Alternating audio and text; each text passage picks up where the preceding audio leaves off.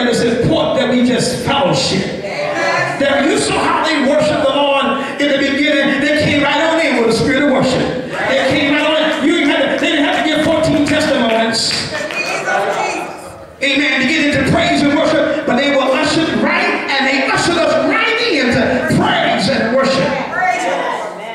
And everyone picked up an echo and reverberated what God has in store for us and gave us that same vision of joy that comes from worship.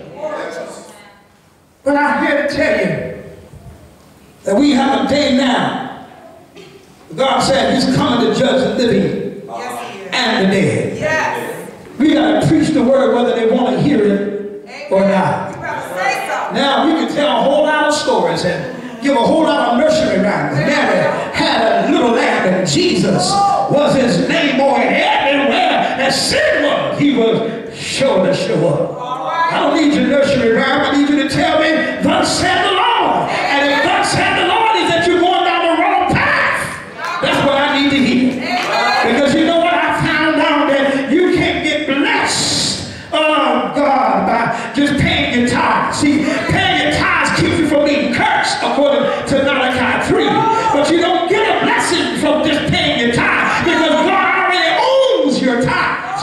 God, oh praise. God said, don't touch that which is mine. Don't touch my anointing. So you can't get blessed by just doing what you're already supposed to do and giving God back what already belongs to him. But he said, if you want to see me in operation, if you want to see me work, if you want to see me move, he said, now if you will, bring your tithes and your offerings into the storehouse. So once you get the tithes off of you by paying your tithes, then you begin to seed into the kingdom. And he says, see if I will not open. Prove me and see. Hallelujah. I got the clothes. I got the clothes. And you know, we got foreclosures now. We're in the real estate business. That's my first. All right. Whether the opportunity seems to be favorable, he said in verse 2, preach the word, keep your sense of urgency, stand by and at hand and ready, whether the opportunity seems to be favorable or unfavorable, whether it is convenient or inconvenient, whether it is welcome or unwelcome. You as a preacher of the word, and for those who may not be leaders, for those who may not stand behind the sacred desk, you may have a preaching ministry on the street corner, but you got to learn how to do what God has called you to do. Every one of us has ministry in our loins. Look at your neighbor and say, every one of us is called to carry this gospel. All right? Every one of us. Now listen, I can't make heaven my home if I don't do what I'm supposed to do as bishop. But you know what? Hallelujah. That young man, if God has anointed his life to do a particular work in ministry, and if he doesn't get it done, then the kingdom is still lacking. The church is still lacking. We have a lack of the fivefold ministry because somebody didn't realize, I don't care if you right now are a doorkeeper. You got to be anointed to keep the door. Because people have gone through hell all day long. And the last place they need to come to is a place that doesn't understand that I've been beaten, I've been tired, I've been torn, I've been hurt, and I want to find rest in the house of God. Amen. So you got to be anointed to be a doorkeeper. And if you're not a good doorkeeper, if you don't have a good doorkeeping ministry, then the kingdom is still lacking. That's right. We need each other. The Bible says we're many members of one body. We're many branches on one vine. And we need everyone to be in operation.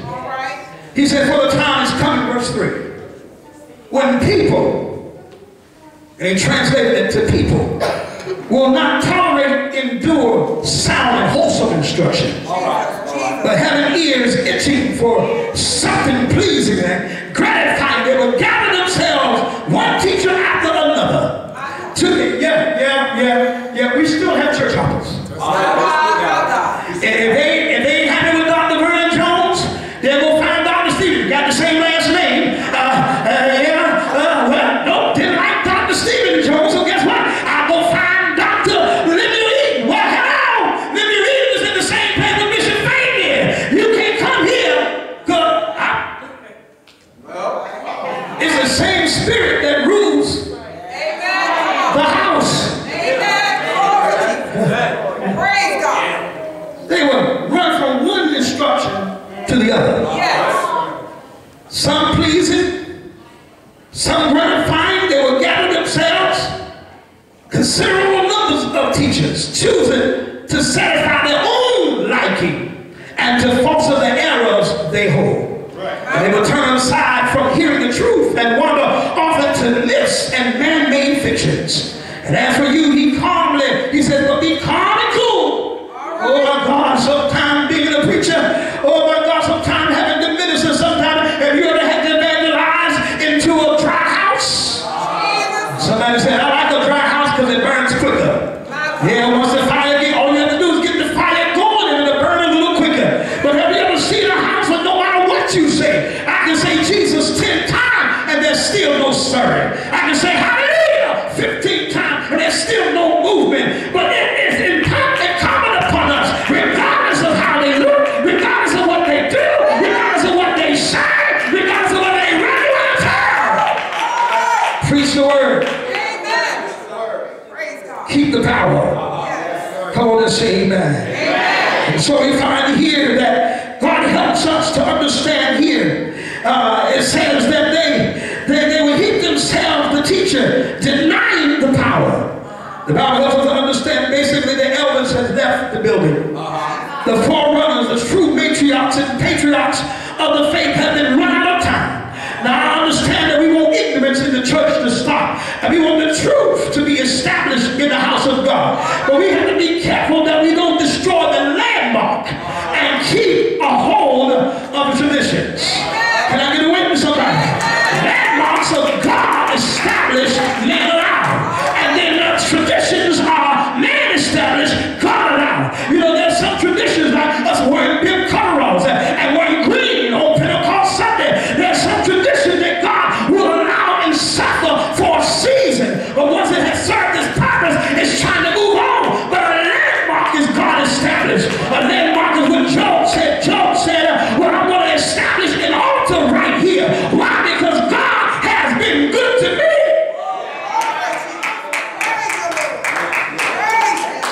Then if you read 2 Timothy 3:1-5 again in the Message Bible, you find out that God talks about folk that are allergic to him. Wow.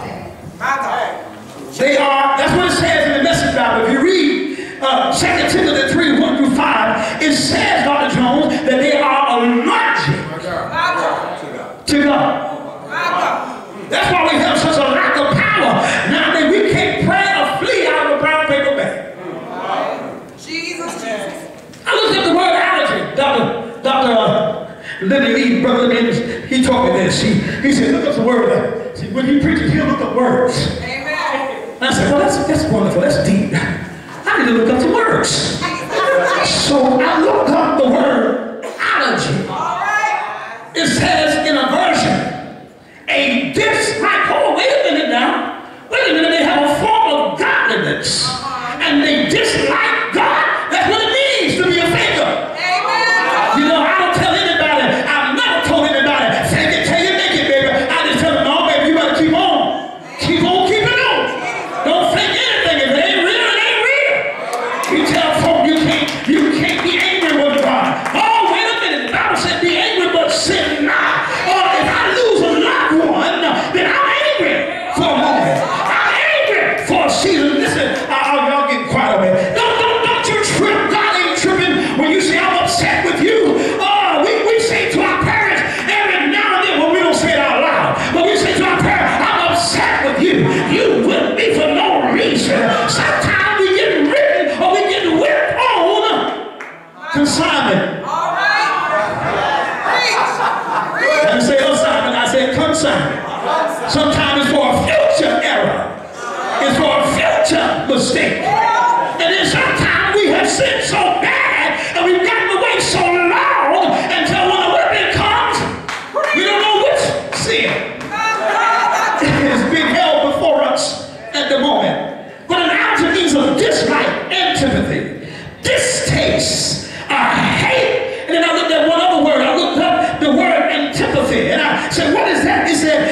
sensitivity. Oh, we got so many folk in the church, no power in the church, but we got a whole lot of sensitive folk in the church. You can't say anything about, you can't even, not that you're talking about this, but you're just talking about sin. How you want to eradicate sin. How you hate the devil. How you hate the devil's uncle. You hate the devil's mama. You hate everything about the devil. And you can't even talk about the devil in your own church anymore because people are just sensitive.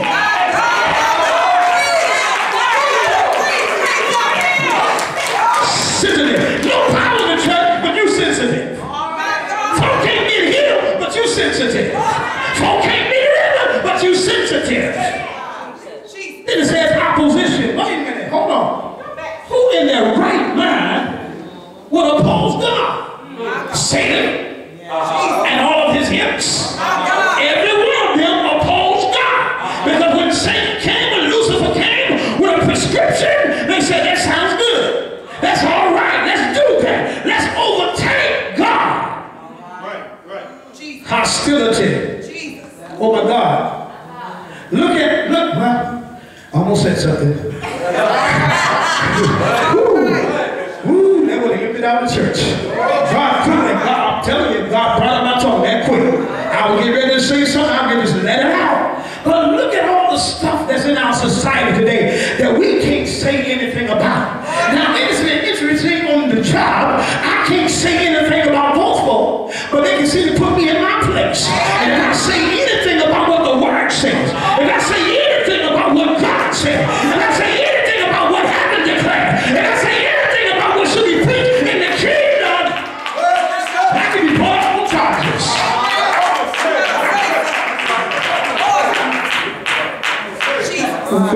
What you say? Huh? I'm gonna say it. I didn't say it. I say it. You said it. How? I got it. See? Amen. We can't talk about the sin that is taking over even the church.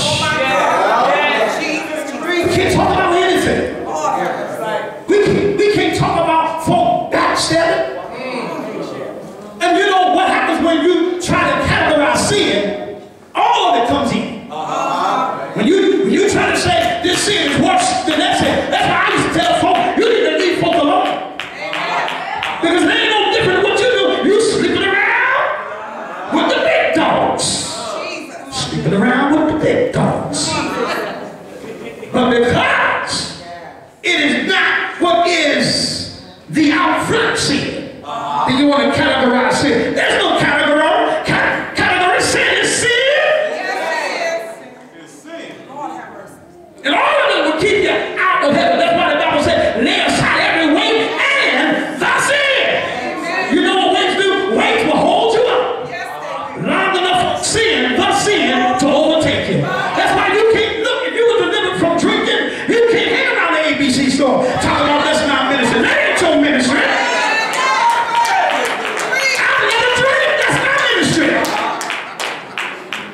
Hello?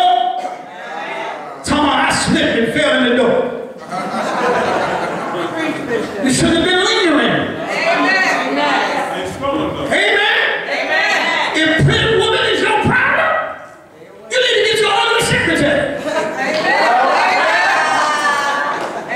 I'm just saying. I'm just saying. Don't sit there and say, well, God's going to help me. Even Jesus, the Son of God, said we should not tempt the Lord our God.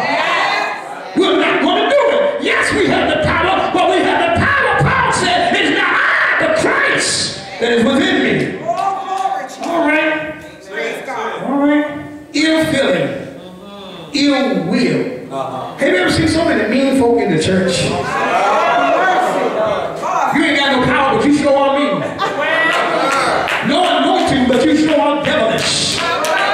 People say, don't call me a devil. I'm not calling you a devil. You just have devilish ways. Don't call me a sinner. I'm not saying you're a sinner. You just have sinning ways. You call it what you will, but the Bible tells me that we can judge a tree by the fruit that it bears. John the 20th chapter, verse 19 to 31. I'm not going to read all those scriptures, don't worry. But it says, first of all, every preacher or minister that criticizes Thomas, criticizes Didymus for doubting Jesus has to repent. That's right. That's all of us. All of us. Because I was reading something for the last 2 weeks, and I kept reading the same passage of scripture, John, the 20th chapter, when Mary went to the sepulchre, and then the other disciples went to the sepulchre. And then when Jesus showed up, he came through the door. Nobody opened the door. Jesus just walked in and appeared unto them. And the Bible said he showed them, read John the 20th chapter, he showed them, amen, his scars. He showed them, amen, the sword, scar, or the piercing in his side. Now listen, he showed them because he knew they were doubters too. All right. So you want to criticize everybody else for saying what we wanted to say. You know, for doing what we wanted to do. The Bible said that John, amen, John points out that the disciples were there, and just Thomas or Didymus that was not there. And Thomas was not there, so he didn't see when Jesus appeared unto them and showed them the scar in his side, showed them the scars in his hand. He showed it to them because they were doubters too.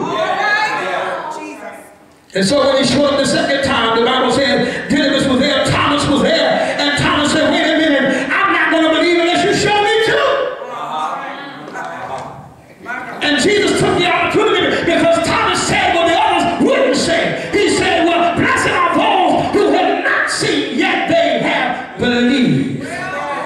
Good God from Zion. So he wasn't there when they presented, when Jesus presented himself to them and showed the scars and showed, amen, the wounds that was in his side. But yet when Jesus showed himself to him, he said, I believe. And I'm here to tell you right now that I believe that God wants to take us back in a way. No, we're not going to go back and revisit all of the ignorance that was in the church. But I believe that God wants to take us back to when we had praying mothers. God wants to take us back to when we had power in the church. Oh my God, I can remember my cousins, we gathered together in Deep Creek on yesterday, and we were talking about the old days of the church right here, 111 East 25th Street, in about 1978. We were talking about how a demon came into the church and took over one of our young folk. And my father told all the folk that didn't have the anointing to go to the back of the church. Y'all remember those days like I do. But the demon couldn't stay there. He said, no, nobody's going anywhere. We're going to contend with this demon. And he told the demon, he said, now, I command you to get out. And the demon said, I'm not coming out. It was a young lady talking like that. I'm not coming out. And he said, I command you by the power and the blood of Jesus Christ to get out of here. You know what has happened now? Now we're so cute. We don't want to talk about demon possession anymore. We don't talk about folk that got sin and folk that got illnesses that come to the house of God. They go out worse than when they came in.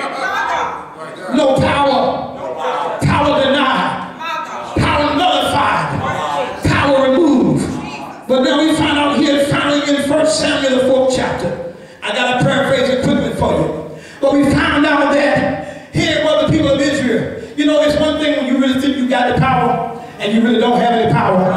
It's a terrible thing to meet the devil when you don't have anything on the inside of you. It's a terrible thing, you know. Dr. Stephen Jones used to say all the time, he said, I respect the fact, amen, that you are an example of what you preach about. But I got to be transparent. I have always been as I am now. Oh, but you can't tell me anything now because I understand the power. I understand the magnitude of the power. I understand the importance of the power. And now I'm saying we need to bring the power back into the house of God. We need to allow the Holy Spirit. You know he's a gentleman. Hello, he's a gentleman. And so if we excuse him from our churches, if we excuse him from our worship experience, if we excuse him from our services, he's going to leave. Elvis has left the building.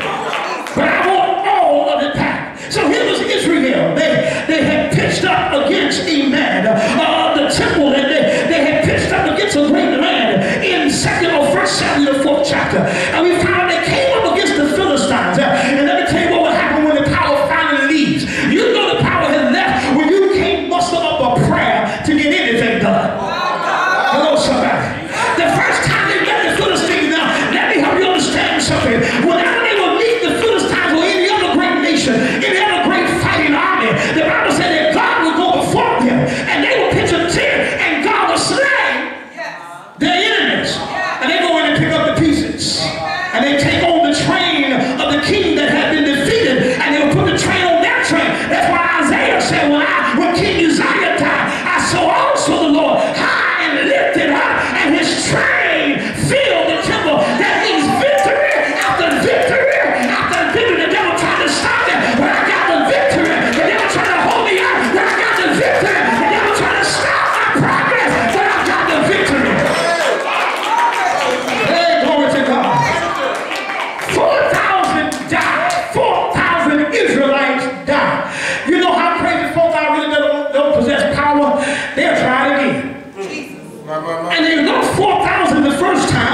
The Bible said the elders came back and asked, amen, Eli, the great prophet, said, why has God slain us?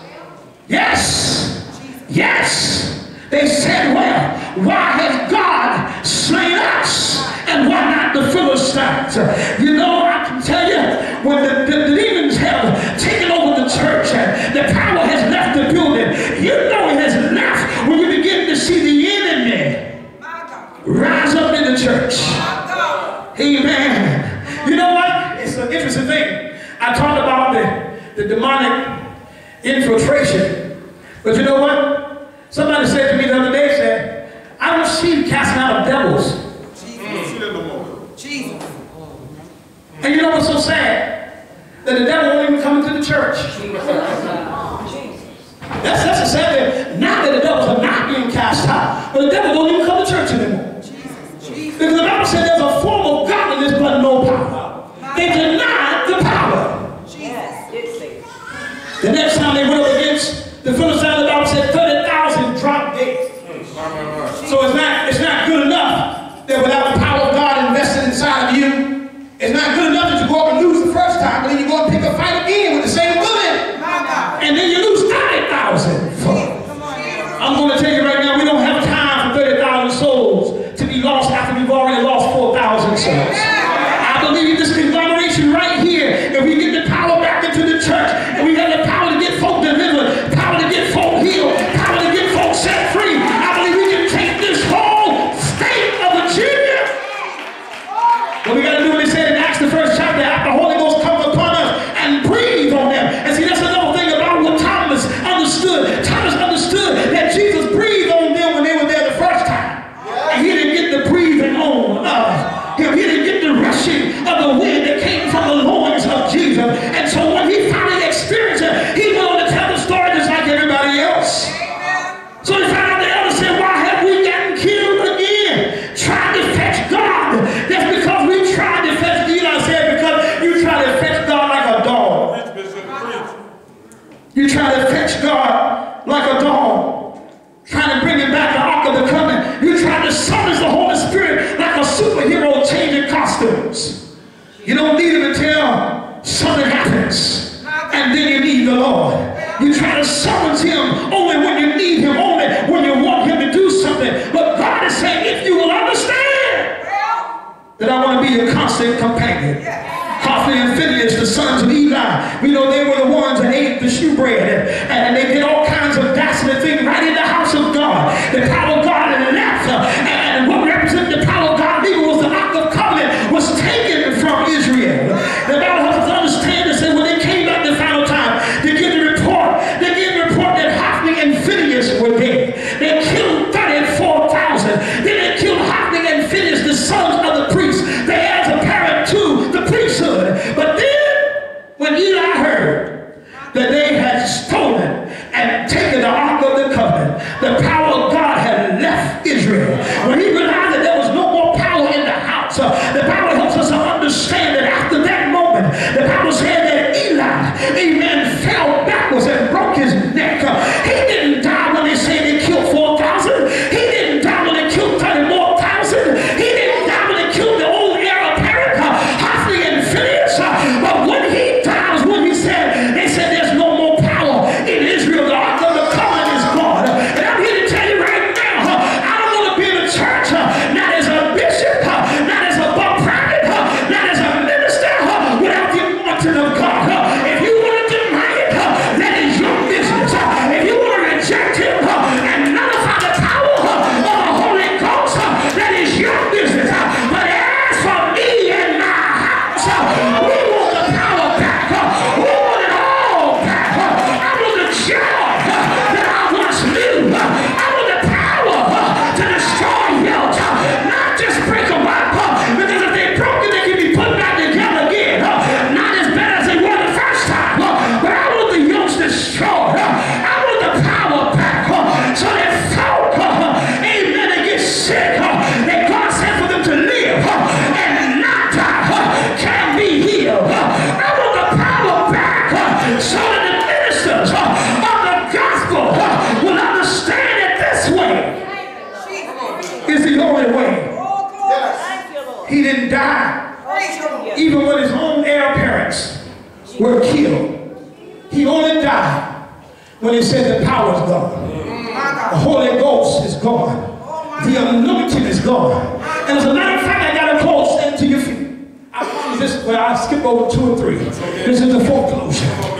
But the last thing that happened in 1 Samuel was that Phineas' wife was expecting while all this was going on.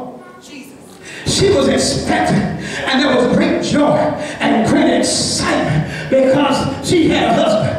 The husband who was going to be the great priest. She had her father-in-law who was already the great anointed priest of God. The one that did prophesy. Amen. And God gave him utterance. Amen. That of these things that are going to pass. But when she had the child, after all of this had taken place, she was so distraught that the power was no longer present. And she named the child Ichabod. Ichabod is interpreted no more power. Power is gone. We need it back. There are yokes that still need to be destroyed. There are folk whose lives still need to be enriched. There are folk whose lives still need to be touched. There are folk that still need to be delivered and set free. I know every leader knows we got some situations going on in our own churches. Dr. Stephen Jones, it ain't happened yet, but it will happen. But if we have the power, we can move into the next dimension. If we have the power, we can break it up. If we have power, we can help our neighbors, our sisters, and our brothers. I am so serious. Oh my God, I had some wonderful messages I wanted to preach. Oh my God, I preached them all week long. And I kept coming back to these same passages of scripture. Oh my God, I had a message in Acts the 2nd chapter that was going to blow your mind. It blew mine. And that's maybe why I couldn't preach it, because it just blew my mind right on out. And God said, no, I need you to talk to them. Well, they won't hear me again, Lord. They don't want to come together and hear me preach like this again. They want a joyous message, a power-filled message. And the Lord said, and that's exactly what I'm going to give them. Glory, hallelujah. Glory, hallelujah. Young folk, Power. I repent as a leader of the faith. I repent for allowing the power to be so excused. We have a form of godliness. There's no power. Amen. Because it never took us praying so many times for the same thing. Nothing happened. Come on, come on. We've never had folks show up in revival after revival after revival, and they get in the same line every time. Come on, Jesus. This year, this time, they got in the line for financial deliverance. And it takes God that many times to get it right. Yeah. Jesus. That's the reason why